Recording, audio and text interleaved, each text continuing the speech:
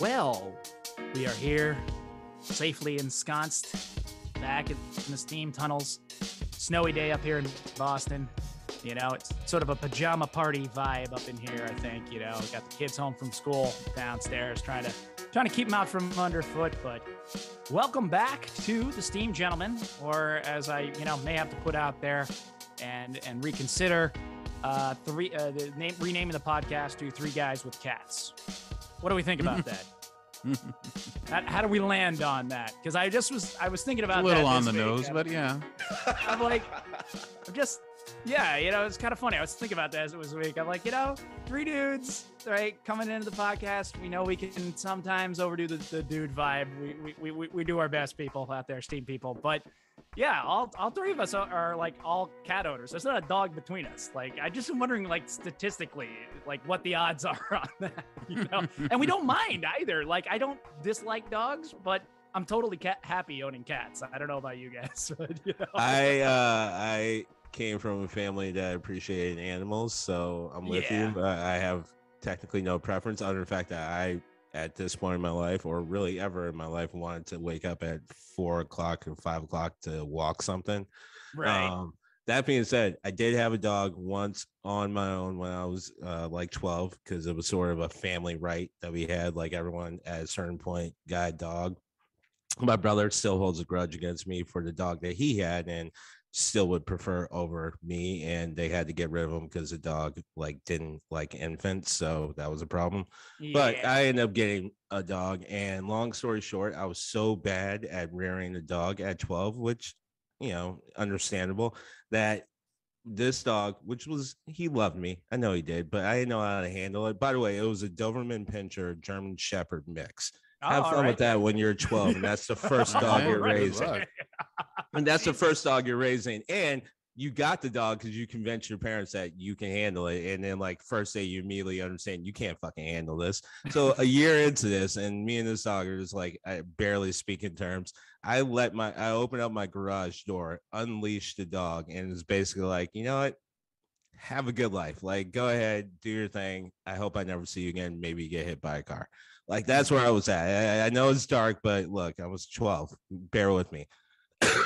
2 days later, this dog comes running back.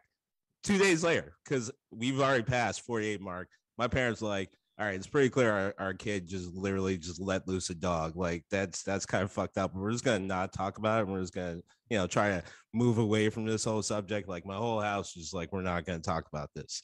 2 days later, this dog comes running up, jaws filled with like blood and mud, and I swear to God, if there's a shit-eating grin on a face of a dog, like the happiest look you've ever seen, this dog had it.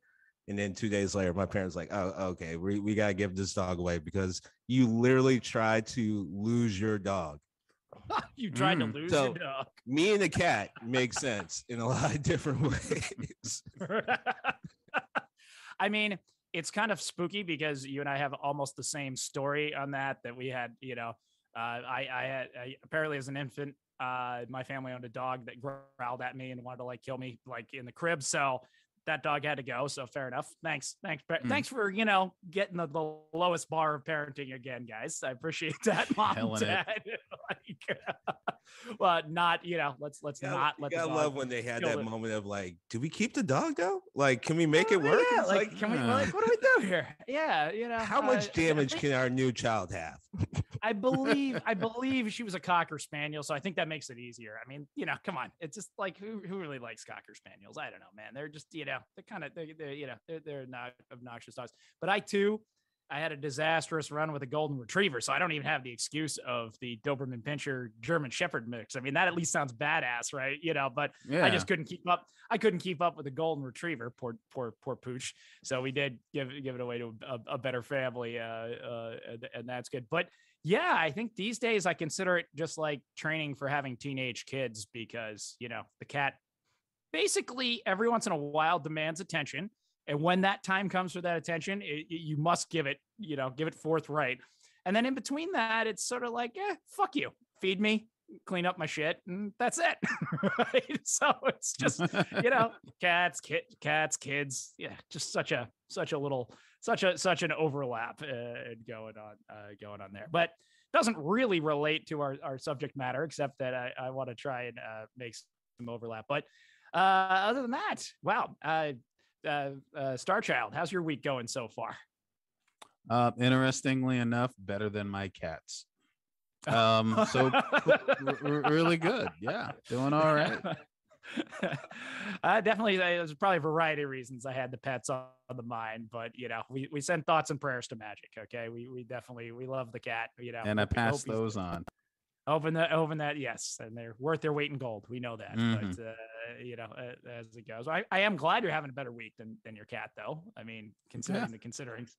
So, well, I mean, he's he's an old cat, and as far as cats go, as I hear about just nightmare stories from other people and their cats, he's a good cat relative to other people's cats. Because if he scratched my couch, that motherfucker be homeless. But he doesn't do shit like that, So he's a pretty damn good cat. So he deserves all that love. Yeah, and we got and perfect way for me to kick it back to 3 Clubs. Check in on his week as his cat just jumped up on his lap and is demanding that attention that I was talking about. It's like, okay, now the loving will commence, dude. Yeah, Panda has a funny way of knowing when she's being talked about, and I mean, she was sleeping up until we were talking about cats, and then we started talking about cats, and now all of a sudden she's like, "Hey, what's going on? What are you doing? What's up? Look at my cat ass." Yeah, exactly.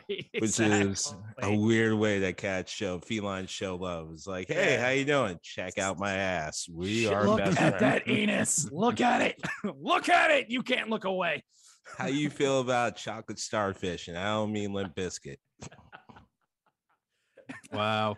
So glad that but that's why people come here, baby, because the Fred Durst talk. That is why they are here. No one else will make Fred Durst references. Fred Durst. You gotta come here. I think who knows? Here's the funny part: if we could somehow launch our career and relaunch Limp Bizkit's career, that would be 2020s to the peak. I think that would definitely be. We're a little late. They came out with an album recently. All right, fair. Well, but obviously doing well if you knew about it. Okay, yeah, clearly, exactly. Like making another album and doing well, 2 different things. Let's face it. But speaking of the subject at hand, Fred Durst is actually a decent director, movie director. Good on I'm him. not saying good. I'm saying decent. Decent. All right, good on him. Hey, better than his rapping skills. Which leads to another sort of part of our subject, which is I always have to clarify for people who want to make fun of the Limp Bizkit's run. It did include Method Man.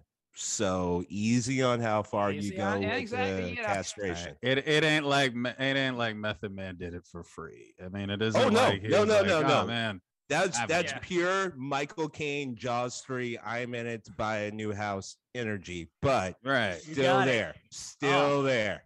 Okay, I'm gonna give you some peak. If I had a point system, you would have earned peak Steam points there, RaShaun, making the Michael Caine Jaws the Revenge reference. Well done.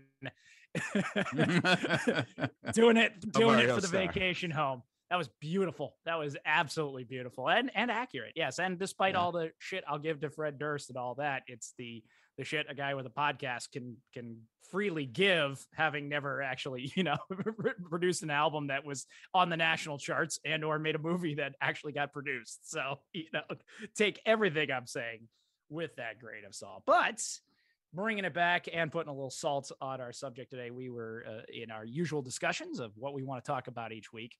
We kind of stumbled across the idea of men of honor. There you go. Just came up with the episode title on the fly. And as shocker to all of us, all 3 of us really love our comic books, and we love our comic book movies, and we love our comic book heroes. But it's impossible to look at comic books and the heroes they're in and not sort of notice that it's all about the characters, and in some cases their codes of conduct or their ideas of who they are, the lines they have, the lines they don't want to cross, the lines they inevitably cross. And that's what keeps us reading. That's what keeps us watching. So that was where we wanted to start this week. And it brought me around to as I am a big MCU fan, as most of you will know, and it's really not that hard to be nowadays. Let's face it; it is the largest corporate end of things. I find myself sitting here and sitting in this time in this place here in January 2022, and I was thinking a lot about Steve Rogers. Steve Rogers is Captain America, and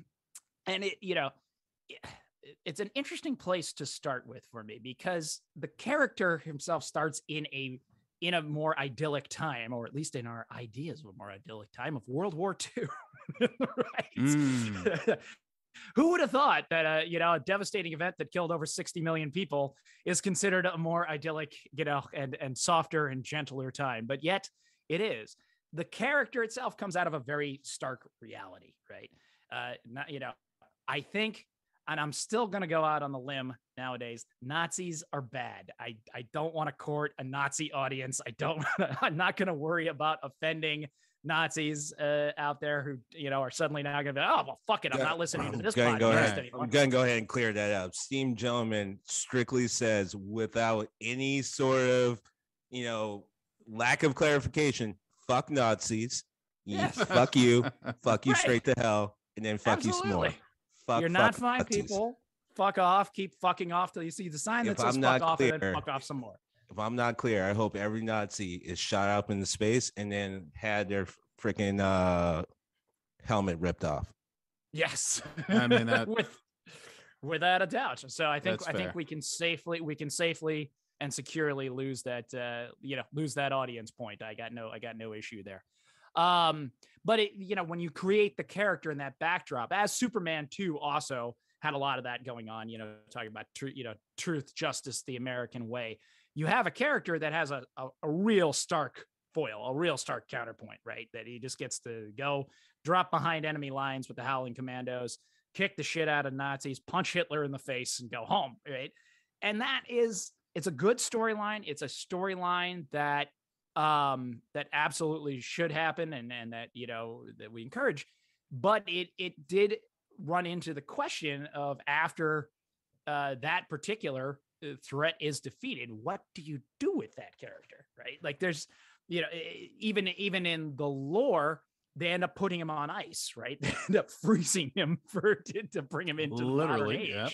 Yeah, they literally are like, shit, we don't know what to do with this guy anymore, right? We defeated the Germans, like, and it interestingly reflects the question that America was facing at that particular time, right?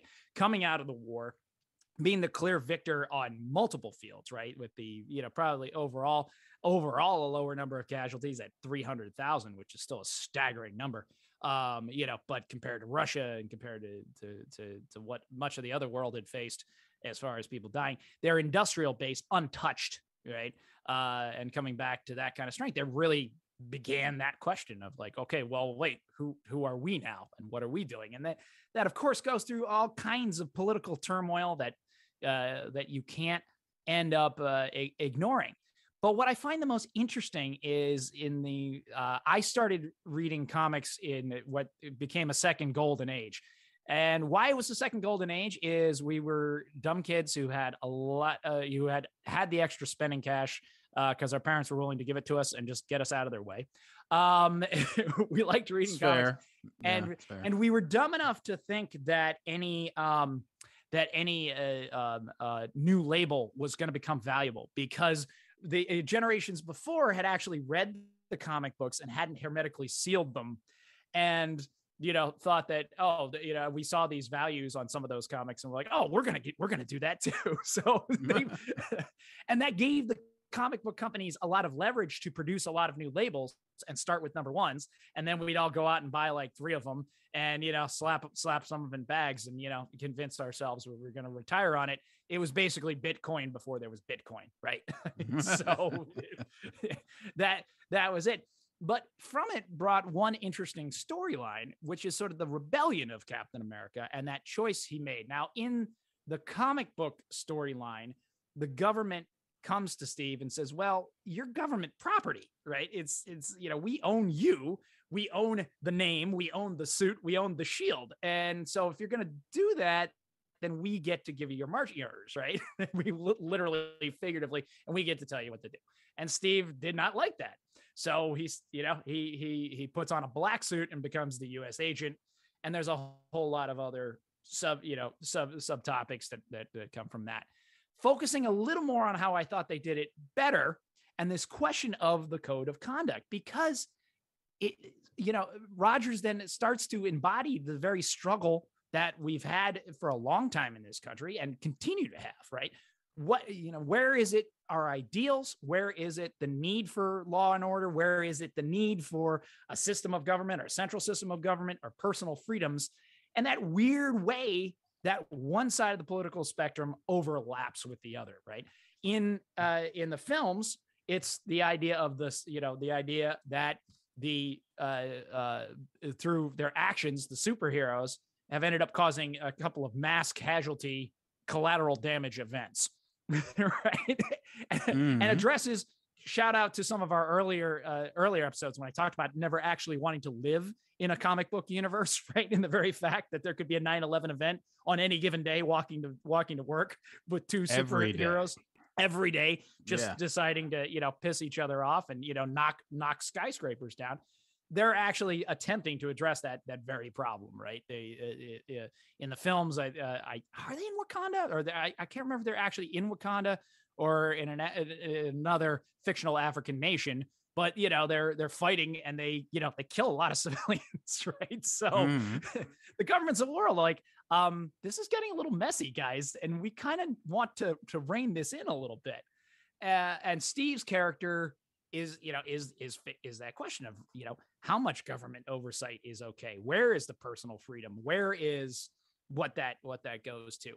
And I noticed that it's just an interesting overlap that I don't feel he's entirely anti-government, but yet he is not entirely pro-government in this stance, right? At that time. And he even ends up coming back in and joining the Avengers. But it is, it represents to me that weird overlap between the political ends of the spectrum and the extreme. I know from my life growing up that it's very interesting to me to see people right now on one end of the political spectrum talk about not trusting the FBI, which if you talk to my friends on the other end of the political spectrum, they've sort of said, hey, we didn't trust them for a long time before that. But yet they might be a little more kindly predisposed towards that idea right now because they feel the other end of the political spectrum is not trusting him for the wrong reasons or the right reasons or what have you.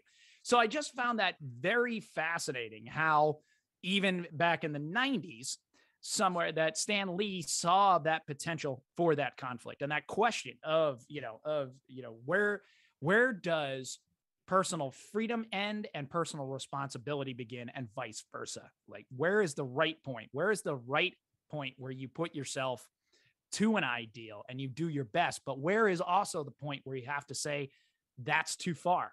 I can't go across that bridge. I can't stand across there. So to me, that makes it a fascinating kind of code of honor, right? That they struggle with to a certain extent, and they still struggle with, right?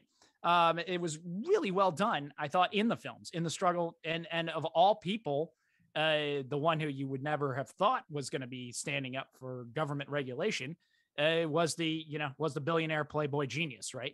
was the Elon Musk of the Avengers, who's like, no, I think we need to do this. Right. Whereas, blonde-haired, your blonde-haired, blue-eyed, favored son of the Avengers was saying, hey, I think there's room to say no here. I think there's room to object. Where do I get my own determination in this matter? So that's really all I had for it. But I just thought it was, it's been on my mind a lot lately. It's something I like about the character. I do like that the MCU has talked very openly about that. And then, of course, they even started to talk openly about race in this last series in which became Falcon and Winter Snowman, and then Winter Soldier. Yes. Yes. Yes. Falcon and Winter Soldier, and then became Winter Snowman. Winter Snowman. Yes. Yes. So it just, I'm looking outside in a wonderful winter image here that just goes so well with it. And so clearly that's what I'm going to be doing with the kids later. But even admitting openly that, that the mantle, the ideal of this should not be just about Steve Rogers, right? That it is there. And they talked openly in that show about the burden of handing that mantle over to a black man who's, there is no way you can get away from the quote unquote complicated history in the US here, but yet still he ends up picking up the mantle and still wanting to represent to the best of his abilities, whatever that mantle ends up representing. So I'll take, that'll be the end of my 10 minutes. I'll take that. But that was you 10 didn't minutes. say like where do you feel like he crossed the line though? Which Steve? Yeah, I don't. It's that interesting question. I don't know if he crossed the line. I guess that's really always the question. I think he definitely crossed the line in Civil War because yes, a big argument came along because once again it's the blue-eyed white guy who's deciding for himself which laws he gets to he has to follow, and right. It's like black people, we can't help but look at things through that lens, and it's like, oh, so he can just run off and do shit. Like, what kind of message is that saying? Absolutely. To these right-wing lunatics who are going to turn around and say, yeah, just like Captain America, when he felt like his friend was being persecuted, he was like, screw the entire world government. And for the record, just speaking from a civil liberties point, because, I'm a big Batman fan, and I have to appreciate the fact that, as far as the principles of America, you're guilty as sin. You're just entirely wrong. You are not qualified, and you do not have the right to just go around denying people their basic civil liberties. Like, they always try to set it up like it's obvious this person's guilty, like they're actively robbing this bank. And it's like, we get that and we understand that, but let's be clear about one thing. You don't have the right to go along. You do not have the credentials or the training, and for the most case, the know-how to just jump into this situation and make it markedly worse, because that kind of started that superhero arms race where it was like, all right, well, supervillains got to start upping the ante now too. And it's like, well, fucking great. Thanks, superheroes. And Captain America is definitely part of that. I think he's part of that superhero. I just wanted to make those 2 points. He's part of the supervillains arms race, and he does send the message of, if you're a white guy and the government wants to hurt your friend, who's guilty as sin, by the way, like, he needs to be brought in. Like, he was a brainwashed assassin who did God knows what. Like, he needs to be fucking brought in. Like, no question. He should be fucking arrested. But Captain America decides, like, no, he's my friend. And so it doesn't happen. And I thought that was I thought that was exactly I think you're right that is the crux of it. I liked that they went right at it, and that's, Steve is not necessarily in the right there. Right? He wasn't in the right. He wasn't in the right at all. Your friend, when he hears certain words, turns into an unstoppable murder machine. He needs help. He needs to be fucking brought in. Okay. He has killed God knows how many people for a foreign government. And when he hears some secret words, him and his cyborg super arm turn into merciless killing machines. So no, you guys don't get to just have some kind of Grace and Frankie retirement out in California. Like, no, you don't fucking get to do that, Cap. I love that. But I like that they're even willing to write that. You know what I'm saying? I like that they're willing to write that and look at that. I also even like going back to Falcon and Winter Soldier, as they put out the obvious things. Firstly, Sam gives back the shield, right? And the first thing they do is give it to a white guy. Like just like, oh no. You did the right thing, Sam. It's like we got to give it to this white guy right here. Yeah. But I even liked his character, that it had, like, he represents it so much that, in my opinion, that goes on for white people in America, because he is made by the system. He is propped up by the system, and perpetuates it. And in his personal life, his best friend is black and his wife is black, right? So he's not in that personal bigoted space, but he's absolutely continuing the racism of America that is deeply entrenched. So I thought that they were pretty ballsy on that to really go right to it. You know, the I'm not quote unquote, I'm not racist, because it's like, well, yeah, you still are, but this is a complicated issue. Since we're talking about that series and people who should be in jail, how exactly was the guy who murdered someone in cold blood in front of everyone available at the end of the series? Like, how is that? I'm sitting there watching the finale, and like, the series was all right. It was cool. I liked it. It wasn't mind blowing. People need to slow down on how they talk about the MCU for a lot of different reasons. But fair enough. But like, I'm sitting there watching. I'm like, all right. So last time we saw this guy, he was basically on trial for straight up cold blooded murder, and then he's here now. Like, and like, it would be one thing if they made it seem like he escaped, which I'd be like, all right, I understand. He escaped. He's trying to do good now, but he's also a fugitive against the law. And like, that makes sense.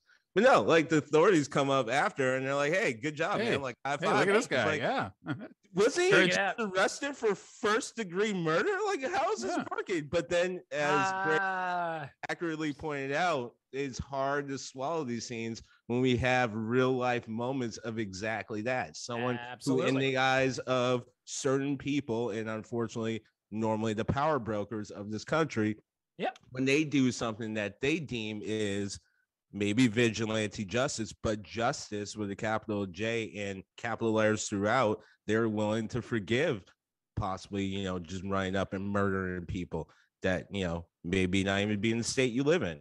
Things like that. And like, it's just, exactly. Well, it rings dead on. I mean, like it or not, it rings true, right? When you asked that question of how he's available, my first answer was "Welcome to America." Right? That was the first thing. Your point is absolutely right, and it rings true. And with that, then I want to throw talk about Welcome to America, and this has nothing to do with what I was going to say, but it does harken back to a conversation Greg and I had at the start of COVID pandemic, where I flat out was like, white America is about to find out what it feels like to be black. And Greg's like, what the hell you mean? And I'm like, because all of a sudden you're about to have a bunch of people show up and tell you a bunch of arbitrary rules that you have to follow, and they're going to be in your shit if you don't. And it could lead to some even fucked up things. Sure enough, here it goes. And sure enough, it took was like literally 3 weeks of people who were getting paid told you can't just go anywhere you want, and they lost their shit. People focused on other things that happened in the summer of 2020, but I focused on people being at governors' lawns and like breaking down gates and basically like, we are. Yeah, they were gonna kidnap the governor because you couldn't get ice cream or a fucked up haircut at Walmart. Like, yes, I am attacking hair salons at Walmart. Yes, I am. Yes, if you're listening, another audience, another sponsor we just lost, without a doubt. Yep, you can hit me up. You can hit me up. You know what you're doing. Everyone's getting the same haircut. You are better than that. Look. You know what? Go ahead and start the clock, because I didn't want to start this way. I'm just going to go ahead and jump in, because I'm going to go back to a point that I had earlier, which also means I don't let go of shit. So, yes, I'm going to talk about Lost Boys again, because I harken back to shit. I don't let go, just like Vin Diesel. You hear me, Vin Diesel? You hear me, bud? I don't let go of shit. You could be doing better, but I don't let go of shit. Vin Diesel. Side note, I also feel like he's gonna end up hearing some of this shit, and if he's as, let's say, interested in exacting odds the way the press kind of makes him, I feel like I'm gonna run into this dude and he's gonna beat the shit out of me. Like, I'm not gonna have a chance up against this guy. Sure, he may not be able to beat up The Rock. I think most I of the think world you got a shot against Vin Diesel. I appreciate that, man. I mean, like, Yeah, I'll stay in there, but I'm just gonna go ahead and put it also on wax. I'm also probably leading to a moment where I'm gonna run into Vin Diesel somehow. Like, dude's just gonna pop up where I live, in this side of Boston. He's gonna be like, yeah. So, you want to talk about trying harder? But anyway, you have my. I just want to say you have my word.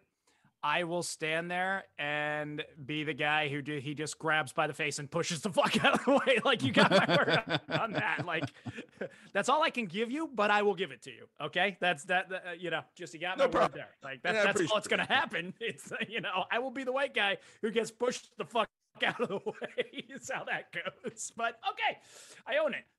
But yeah, I don't let shit go. So before I get back to what I was going to go to, I'm just going to go ahead and call you out, salons and Walmart. You know what you're doing. You have more talent, like my man Vin Diesel, than you're actually showing up. And I get that you're getting paid, but you could do better. And this is what I'm talking about. And you know what the fuck I'm talking about. If you're listening, if you're actually one of our listeners, which I find amazing for a lot of reasons, and thank you. But if you're listening, I just want to point out, everyone doesn't need to have the Karen fucking haircut. Like, you have more control. You are a paid consultant. When they sit in your chair, you can look at Deborah and you can say, honey, that look went out in 2013. The Kate plus 8 doesn't need to continue. Like, we can do more things. You can blow them up. You can do more. You have more control.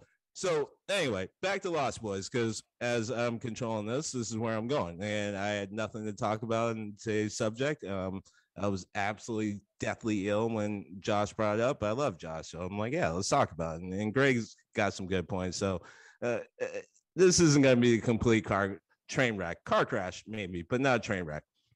So anyway, going back to Lost Boys. People, thank you, man. Thank you. So people do not give the soundtrack enough credit. People don't understand how much this thing hits. It hits so goddamn hard. I mean, you have one banger that is so good. It tests your limits on how you feel about incest way more than even Game of Thrones, which is incredible considering Game of Thrones has a series to really push your limits on incest. But this in one song is so fucking good. The opening episode, right? Yeah, like, it was like they make sure to let you understand where the hurdles are in loving Game of Thrones right away. But same thing with one of the songs on the soundtrack for Lost Boys. Like, it's so good that when you're in the chorus, you're like, wait, love is for your brother. You gotta explain that a little bit more, man. Like, can you put that in like the lyrics description? Because right now I'm wondering what you mean by love is for your brother, man. But this song's so good, I'm willing to go past it. You also got, we talked about my man Timmy Caps, which I'm gonna get back to, and also the fact that In Excess is on the soundtrack. But then you also have a version from Robert Plant. Don't Let the Sun Go Down on You. On me, which is an allegory for a lot of different things, which goes back to also how the movie is an allegory for, a lot of people argue, homosexuality and basically being able to be themselves, but also being treated like the monsters. Well, if you listen to the lyrics of, and I think it's originally an Elton John song.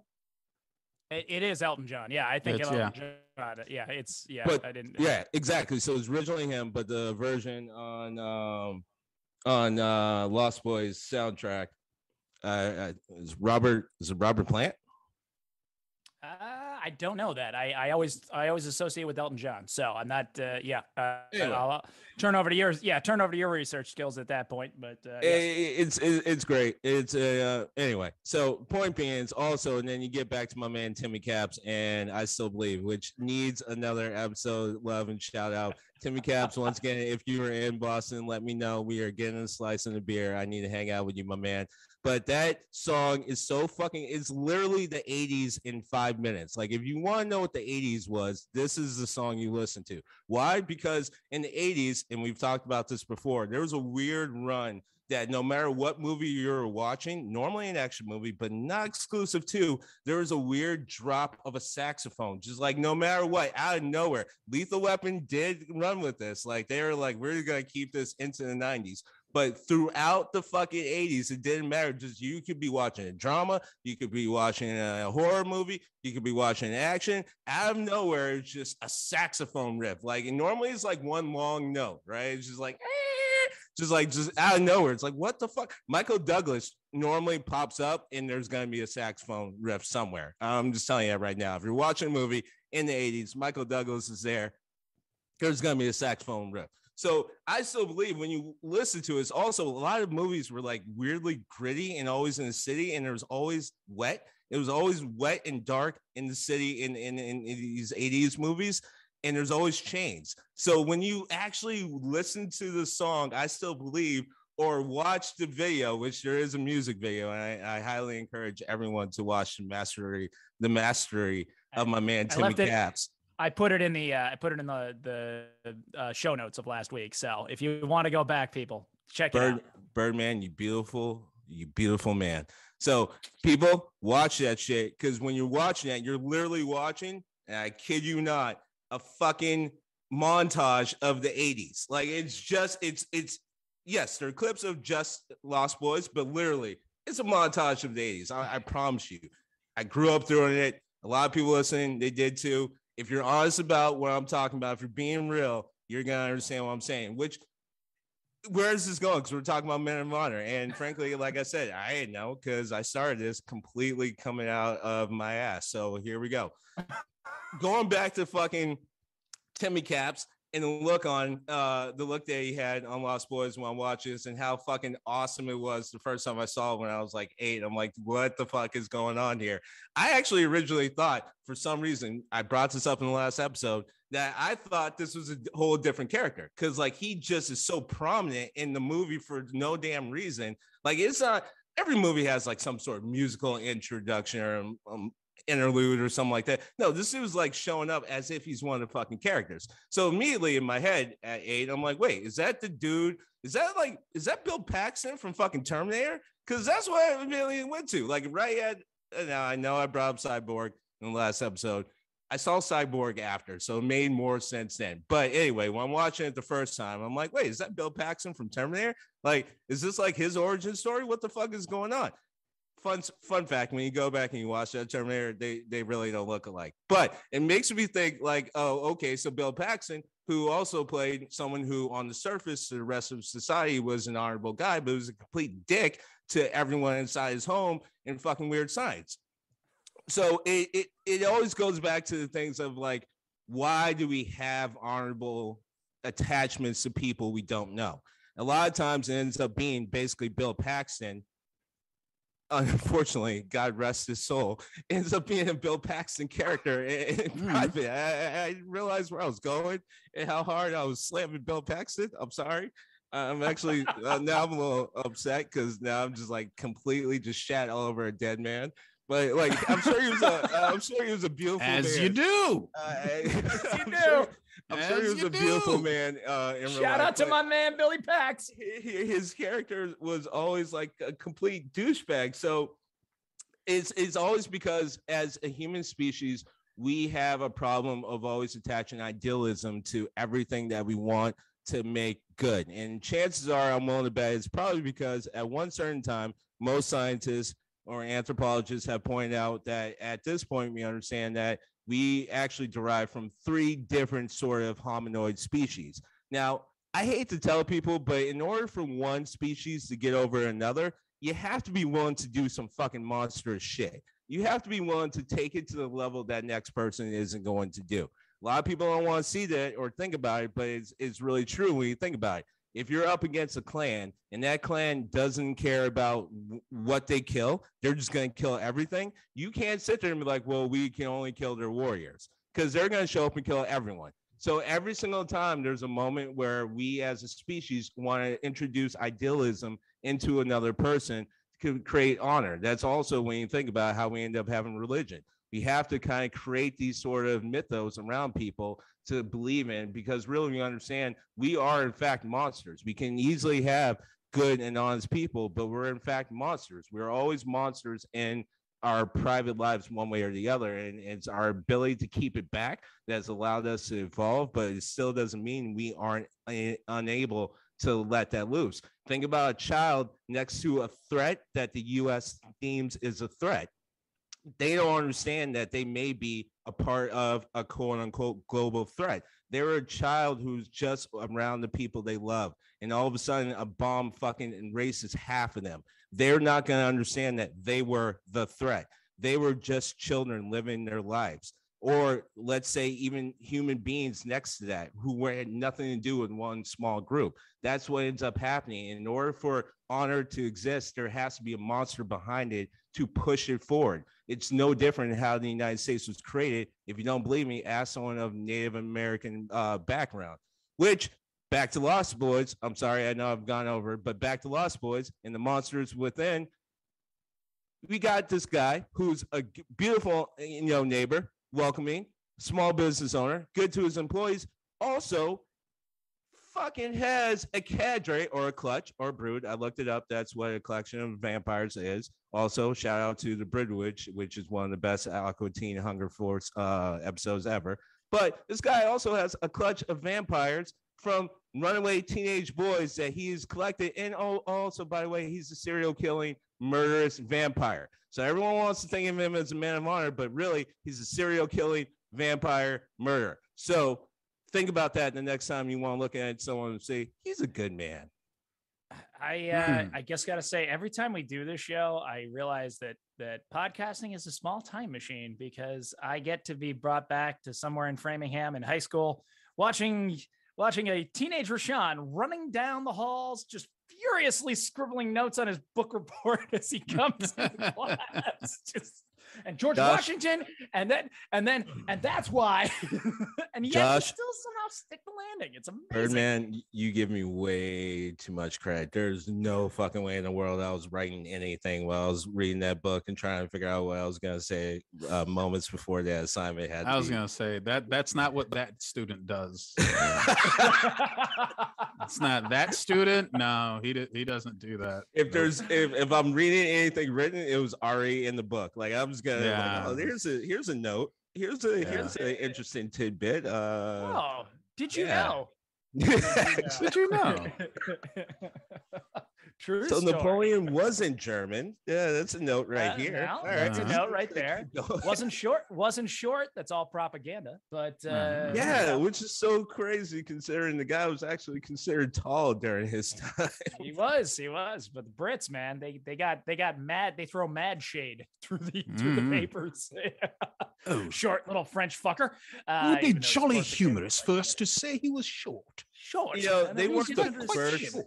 They weren't the first society to use text to shit talk someone to oblivion, but goddamn it, did they not take it to a whole new level? I mean, I know that was the tweet of their day. They for about 400 seriously. years, they really took assassinating someone via pen to a whole new level. I mean, the shit talking that those Brits were able to pull off in history were, I mean, sometimes you just gotta sit back and be like, bravo.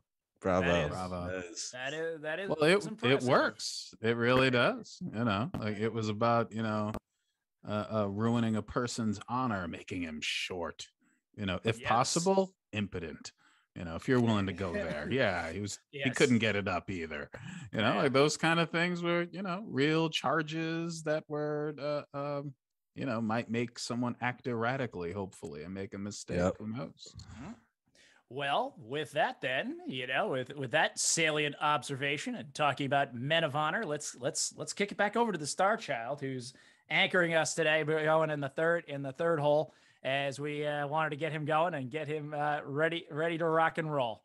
He said, "I'm more than happy to reside in the third hole." No king shaming. And as it descends to Beavis and Butthead. Yeah. Has the letterhead settled on our name? Because we might as well go ahead and let people know we have cats with the way these conversations go. We may want to go ahead and just go ahead and put that. I think we can reprint the business cards, 3 men with cats, but 2 dudes with cats from South Bedrock. South Bedrock. Right. Represent. From the projects of the Shire. Like that's just us. The Shire projects. It's just us. What up, Muhammad? Yeah, well, as a good Catholic, I have to be the person to bring Jesus into the conversation. And then when we came up with this idea, I thought about Jesus figures. And I think in pop culture, there are very few really good Jesus figures. I mean, there's tons of chosen ones, but nothing nails it like Vader. Darth Vader is absolutely the Jesus figure of the modern age. He came from a virgin birth. No one knows who his father, supposedly Palpatine, manipulated him in the womb or whatever. I mean, that does get mentioned, I think, in the Manipulated comics. the midi-chlorians, but of course, Yeah, it's the in the comics. midi-chlorians, whatever the case is. Yes. But the point is, she did not shtup and she was pregnant. So he is absolutely the Jesus figure in all of this. And he not exactly like Jesus Christ. Jesus Christ had a big support unit, and he always knew that he was the Son of God and he could perform miracles because, it's important to have good self-esteem when you're a kid. But Vader, on the other hand, he grew up a slave. Now that I really wanted to hold on to that point as much as possible, because when you're a slave, people don't appreciate you have a different perspective on reality. You have a different perspective on your own life because you don't ever feel like you control your life because your master does. People, whereas they would be kind to someone else or only cruel to you because they can take the opportunity, like you have a warped sense of reality. The only person he really had, assuming he didn't make a friend, the only person he really had was his mother. And that made him ferociously loyal to his mother. But then all of a sudden, these Jedi come along and they start telling him how special he was. This is totally new for young Vader. He's never been special before. He's never had people cheer him on or have responsibilities. Like, this is great. People believed in him. So he brought them into his circle, leaving his mother. So it goes on and forward. And so far, he has the Jedi on his side, but he doesn't trust the Jedi. Why? Because it's really easy to be idealistic when you come from nothing and when you really have nothing. And when he starts seeing the Jedi, he sees some of this hypocrisy and he sees some of this, selfishness and ineffectual attitudes in the Jedi and all of the politics. And he doesn't like it. Perfect. That sows the seeds. Yoda knew all along. So then we have the first time he crossed the line, which was when his mother was killed and he killed the Raiders. What were they called? The Tusken Raiders. The Tusken Raiders. People. Yeah, the Sand people, the Tusken Raiders, and he kills them all. He kills the children. He murders every single one of them. And that's the first time. With sand. What's that? I heard he had a problem with sand. He hates sand. God, so much. No one said he was a wordsmith. Anyway. But by this point, he's got a little bit of a family, like he's got Padme, who he's definitely fallen in love with, but he can't tell anyone about the romance. So that's frustrating him. Yes, he's got his buddy Obi-Wan, but Obi-Wan's part of the Jedi. And the Jedi, as we just said, are, ineffectual and hypocritical and don't trust him. Moving forward, he then has Count Dooku, where he crosses the line again. Now, by this point, Count Dooku, we know, cut off his hand, and he was going to kill Palpatine. Now, by this point, Palpatine had already planted it in Vader's young head that he can protect people and that he's willing to trust him because he's not like, the crooked Jedi. So he kills Count Dooku for kidnapping Palpatine. Again, we see that he's had these gaps. By this point, he's a hero. Everybody loves him, but he's already shown the fact that he shows this serious loyalty and willing to cross the line for his friends and family. Like, you cross his friends and family, I'm going to butcher you, whether you give yourself up or not, or whether you're a desert person who can't stand up to me or not. So eventually we come to the big double cross, right? When he kills the younglings. Why does he kill the younglings? Because the Jedi want to come after his now very good friend, only person he can trust, Palpatine, which is, as we know, for Palpatine's master plan, exactly where he wants him. Now, again, Vader came from nothing. You know, he's still that angry little slave boy. So he will protect what he has no matter what. Yo, one of the few people to slaughter Samuel L. Jackson. He acts up Samuel L. Jackson, sends Samuel L. Jackson cruising off into the God knows where, and now you are officially Darth Vader. He has crossed the Jedi, and he knows that. But now Mace Windu got ambushed. Right, seriously. I mean, and yeah. now it wasn't a square fight. Yeah. It was not. No. Yeah. And he's still alive. There is a fan theory. There is a fan theory that Mace Windu is still alive. Yeah, there is a fan. Canon, I'm telling you. Yeah. So now he's in a spot where obviously Padme is going to be pissed at him. Padme is going to be real pissed, and so is his buddy Obi-Wan. You know, but hey, he's crossed the line now. It's like now he's without a doubt, he killed the younglings. He went to Mustafar, killed all of them. And when he has his fight with Obi-Wan, we all see how painful and dramatic and very flashy that whole fight was. You know, he gets hacked to pieces, which is fantastic because now he turns into the suffering that he's going through emotionally. He's also going through physically, you know, and he's just this walking symbol of suffering. And that's what makes him such a cold-hearted killer. Now, you know, he thinks that Palpatine told him that he accidentally killed Padme, whatever the case was. But now, again, he knows that Padme is dead, and the man is suffering even more. So that makes him the conscienceless killer that he becomes. Planets dead. Like just the whole I mean, all you got to do is say planet. I mean, that's the biggest Holocaust you can do in space. Like you just true. But let's not forget the hallway full of rebel soldiers, which was just awesome to watch. Yeah, that's a hallway of like 12 dudes. Dude killed a planet. All right, that's not even an appetizer for him at this point in his murderous career. So when does he now? He's solidly evil. The way at one point I don't think he was solidly good because he was always being challenged. He was always finding himself. He was always being questioned. He was always trying to have a kind of control that he couldn't really hold on to because even as a Jedi, you can't have total control over everything that happens. So where does he land now? Solidly evil, but now he's being challenged by the Emperor. Like there are some incidents in the books where him and the Emperor are at each other's throats. So again, he's got those questions happening. And then in comes Luke Skywalker, his only family, only thing, but actually a person that wants to be his air quote friend. And so when he has the opportunity to kill again, but this time killing his former best friend for his son, he takes that opportunity and he kills Palpatine now, the person who, you know, he said was the only person that he could trust in the entire universe. But now he's supposedly brought balance to the Force. Now I'm going to bring it back to Jesus Christ.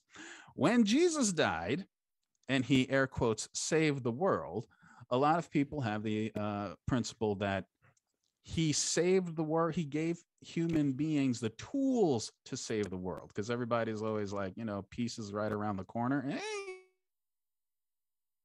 Human beings refuse to use those tools properly. I see you there with that loophole, Jesus. And so the same thing goes for Vader. You know, like he just came in to balance the Force, not get rid of the dark side. He died and fulfilled the prophecy of him bringing balance to the Force. So the Emperor, so he brought down the Jedi when they were too powerful, and now he's bringing down the Empire when they've become too powerful. So he didn't come to bring peace. Let's just remember that. You know, what I always find amazing about Greg, my dear friend of many years now, and I value so much, is how transparent he can be at times. Because Greg always reads when we talk about Star Wars, especially now, with frankly some very in-depth analysis. Like that was an analysis of someone who hates the franchise so much. Exactly. treat it as if it's a fucking virus and they avoid it at all costs. No, that was the analysis of someone who is so well versed. I love, by the way, I love the strategic leaving out of things you ask questions. Bitch, you know the answer to it. You read like a kid who actually loves a series or an IP, but so disappointed that they rather just walk around and tell people that they hate it while secretly consuming the shit out of it. That was so fucking good. As far as a breakdown of things, that like there's no way in the world that you just hate it the way you do. Oh, hold on. I got two more things. One, Anakin definitely killed the younglings because they were better actors and he knew it right from the jump. And then two, I actually always felt bad for Hayden Christensen because he fits a Hollywood version of what attractive can be or should be, blah blah blah. That to me, he always came off or read like the super tall kid that sucked at basketball or anything athletic. Like you look at him, you just feel bad. Like, oh man, you don't have a chance. Like everyone's just gonna be expecting things from you, man. Like I just sorry, bro. I'm gonna pick up him to have a good career. I hope whatever they bring him back for, he does well. He's bought a farm outside in Ontario. I know. Yeah, because he can't act. Like that's the thing. Like so. Hopefully he can by now. To be on the screen, kid, but like the non-athletic tall kid, you just like. I hope you're good at math. I don't know. Yeah, who knows? But yeah, I know he owns a farm in Ontario, so he used that money and got himself a good piece of property. So good on him. I know that much. I'm going to just pick up on your thought, RaShaun, because I put Greg last because he told us he was going to do one way or the other. I think you started with Luke and then you went to Vader, and I'm like, okay, the Star Wars hater is going to give us a treatise on Star Wars. I got to hear that. And I feel like when I watch Greg go on Star Wars, he's the episode of South Park. It's on, when they have to join the dance contest and they go to the goth kids and ask them to join that. And the first three are like, that's so conformist. I'm a non-conformist. I'm not going to do some stupid dance contest. And then the last goth kid steps up and is like, I'm such a non-conformist. I'm going to go with them to not conform with you. Yeah. That's our man, the Star Child right there. I mean, I'll take that. I'll happily take that criticism. I have no problem with that. I mean, again, you know what? To be clear, obviously, I do like Star Wars. I just don't mind saying that at least 60% of everything made for it is trash. Oh, that's way too kind. That is 60%. Well, no, because when you get into some of the comics and you get into some of the graphic novels and the books, like it gets a little bit better. Some of the video games are good. Yeah, all right. Yeah, now I see why you got 60%. Yeah, Fallen Order, definitely a good game. And you know what? And here's the thing. It also comes down to I just want you to be better. I want you to be better. I want you. It's like that. It's like that speech in Winter Soldier. Or me and Vin Diesel. All right. You know what I mean? Like I want you to. You hear me, Vin? Vincent. Better. You know what I mean? Oh God, that would be just. I could never see it happening, but that would just be so funny. If one day we just hear that deep voice. He's gonna catch me in the street one day. I'm telling you right now. I'm calling my shot. I'm like the guy in fucking Don't Look Up. Like I'm just gonna go ahead and predict how I'm getting it. It's Vin Diesel catch me in the street. I don't know. Maybe he Fast and Furious is me with the car. I don't know. Everybody He's gonna fucking walk in the door of the club one day and be like, I want to speak to this RaShaun. He's just gonna show up at my door. He's gonna be like, why don't you tell me to be better in my face? And the fucked up thing is, you two know me. This is how I die. He'll do it. This is how he dies. This is how it goes. I'll miss I have a chance to survive, and I'm not taking it. Well, on that cheery note, but cheery but chance truthful note, Vin, if you're listening, keep him around for us. He's a good guy. Like, like you can. I'm gonna tell you to your face, be better. He'll tell it, but he's gonna tell you now. to your face. We know that, but you got well, that's bringing us, at the end of our meandering thoughts. That brings us to the end of another conjunction here, another meeting of the triumvirate in the steam tunnels here with the steam gentlemen. I got to get outside soon and start to shovel some snow because we're up in a part of the country that's finally gotten it. We've been a little behind the rest of the West out there. They've already been more than gotten their fair share of snow. But while I have you here, if I can ask you to pop on over to iTunes or our Apple Podcast, rate and review us, give us the review, preferably the 5-star. We hope for that. If you're gonna do if you're gonna do lower than that, at least then leave something good in the comments, the comment section. Let us know how we can grow. But we're really pushing for those 5-star review, trying to push that agenda of the Steam gentlemen forward every day.